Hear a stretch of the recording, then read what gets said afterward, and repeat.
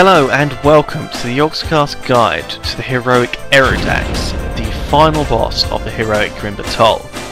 The first thing you should know about this boss is that he has an ability called Binding Shadows, which is a targeted missile that will drain the life and root anyone who gets hit by it. This will heal the boss, but it is avoidable, so if you're quick you can get out of it. His second ability is called Enfeebling Blow, which knocks the tank back and also gives them a debuff that increases damage taken by 100% for a few seconds. This means it's not really worth tanking him up against a wall. The main ability of this boss is something called Shadow Gale. He places down a void zone that everyone needs to run to, and then covers the entire arena in a big swirling vortex. By standing in the void zone, you are at the eye of the vortex and therefore take no damage.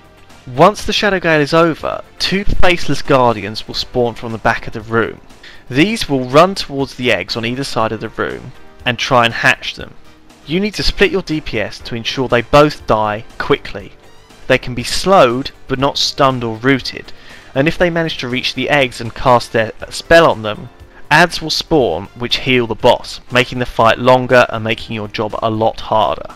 The Shadow Gale Vortex will spawn near to a random player, so make sure your group is spaced out on one side of him, so it's easy to run to the Vortex. During the Shadow Gale, the boss takes 100% extra damage, so be sure to hit him hard in these phases. If you have a lot of melee DPS who are standing behind him or out of the way, the Vortex could spawn behind him or in a place where it's a bit difficult to get to.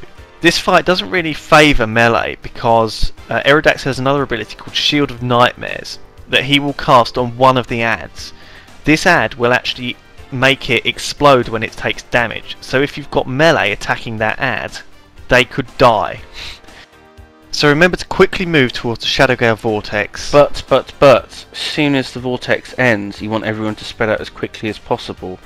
We failed to get a kill on him before, because he used his Binding Shadows ability and it hit like all of us, which healed him for a lot, which meant that we couldn't get the kill. Yeah, that was pretty annoying. This is one of those fights where you shouldn't really start zerging the boss when he gets low. You should just carry on with what you were doing, because there's a lot of things that can heal him, and you might suddenly miss the kill because he's just healed up or something. Otherwise, keep your calm, keep going through the Shadow Gales, keep avoiding the missiles, and get into a routine. And you will have absolutely no problem. It's a fight you need to go through and learn and see everything happening, or watch videos like this and save yourself a couple of wipes. Yeah.